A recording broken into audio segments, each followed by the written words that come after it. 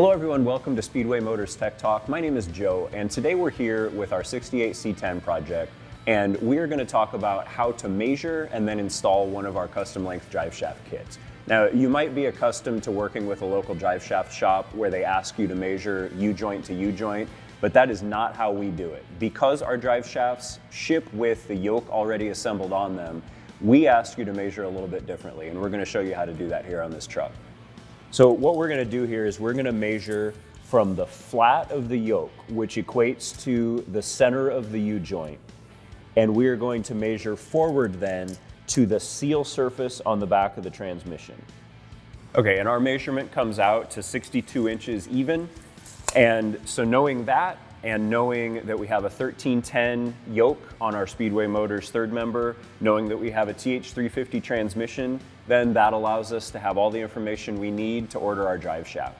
Another really important thing to notice here is that this is all set up at ride height with the pinion angle set the way that we want it to be set.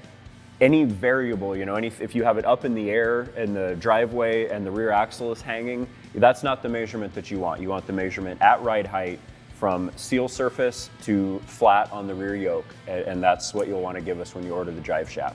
So with all of that information, we're ready to place our order. So here's our drive shaft as delivered. These show up painted with the rear U-joint installed and with the yoke installed on the front U-joint. So these are really just a plug and play deal out of the box. We happen to spec a 3.5-inch drive shaft for our project. These are also available in 2.5 and 3-inch diameters.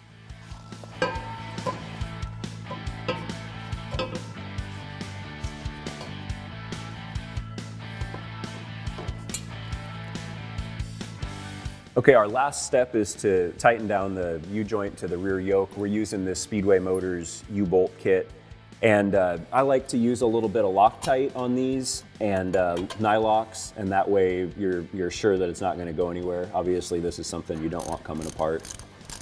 One thing that's important on these U-bolt style clamps is not to tighten just one side, but instead stagger from one side to the next. Because what'll happen is if you wrench one side down until it's tight and snug, it's gonna pull the U-bolt and actually wrap it around, and you'll end up with more of a J-bolt than a U-bolt. All right, with our drive shaft installed, we're one step closer on our C10 project. If you have any questions at all about how to order a custom length drive shaft kit from us, feel free to give us a call, and thank you for watching.